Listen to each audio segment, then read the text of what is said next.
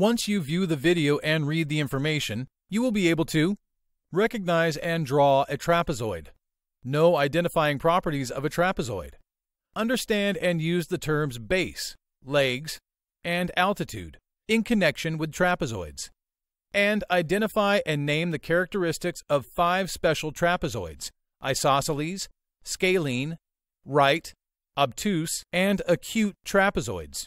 Let's get started. To begin, you need a triangle.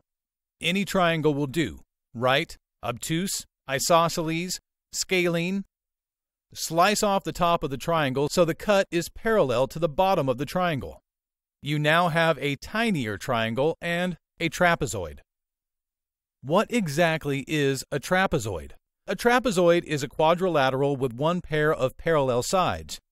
A trapezoid is a plane figure, flat; a closed figure, it has an interior and an exterior; a polygon, straight sides; and a quadrilateral, 4 straight sides.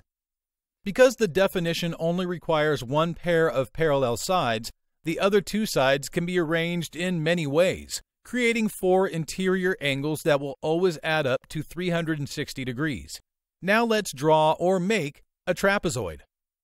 We already know a trapezoid is like the bottom part of a triangle, if you cut off a smaller triangle from it. You can also make a trapezoid from 4 line segments or 4 straight objects, using anything you like uncooked spaghetti, pencils, lollipop sticks, whatever you have handy. The 4 straight linear objects can be 4 different lengths or 3 different lengths. 2 of them could be the same. Lay 2 of the objects down, or draw 2 line segments so they are parallel, equidistant. Make them horizontal to you. Put the other 2 objects on the left and right of these 2, or draw them in so all 8 endpoints touch. There you have it, a trapezoid. The horizontal parts are the bases.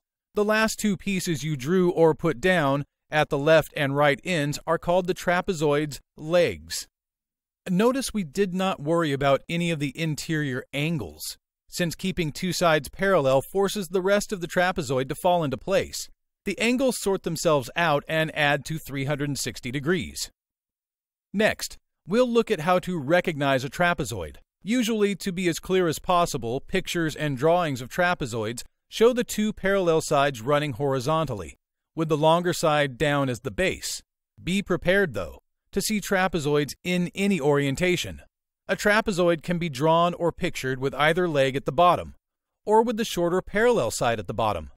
Because the parallel sides are the only ones that can be bases, even when the trapezoid is drawn with a leg at the bottom and horizontal, it is not a base. It is still a leg. The base is usually the longer parallel side, but if the trapezoid is drawn with the shorter parallel side at the bottom, then it is the base. The altitude of a trapezoid is its height. Do not be fooled by the sloping legs. If they slope, they are longer than the height. Altitude is always measured from the base, either parallel side, to the other side at a right angle to the base. You can draw a perpendicular line anywhere along the base of the trapezoid, and when it touches the opposite parallel side, its length is the altitude. Let's take a look at the identifying properties of a trapezoid. You can identify any trapezoid if it is a quadrilateral with one pair of parallel sides. Many mathematicians include parallelograms as types of trapezoids because, of course, a parallelogram has at least one pair of parallel sides. Other mathematicians exclude parallelograms, saying a trapezoid must have exactly one pair of parallel sides. Another identifying property of all trapezoids is that any 2 adjacent interior angles will be supplementary, add to 180 degrees. Since trapezoids can begin life as triangles, they share names derived from the kinds of triangles. First, we have a scalene trapezoid, which started out as a scalene triangle. Second, we have an isosceles trapezoid, which began as an isosceles triangle. Next, we have a right trapezoid, which once was a right triangle. Fourth, we have an obtuse trapezoid, which is like an obtuse triangle. And last, we have an acute trapezoid, which is like an acute triangle. Let's go over each one. A scalene trapezoid has four sides of unequal length. The bases are parallel but of different lengths. The two legs are of different lengths. An isosceles trapezoid has legs of equal length. The bases are parallel but of different lengths.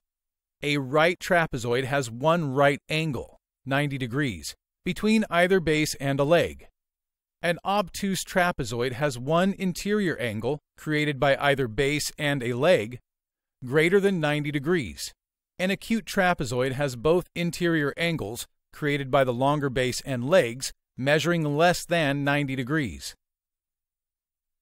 In this lesson, using just 4 lines and 4 interior angles, we have constructed a trapezoid. Learned what makes a trapezoid unique, a pair of parallel sides, what the various parts of the trapezoid are, and the names of 5 special trapezoids.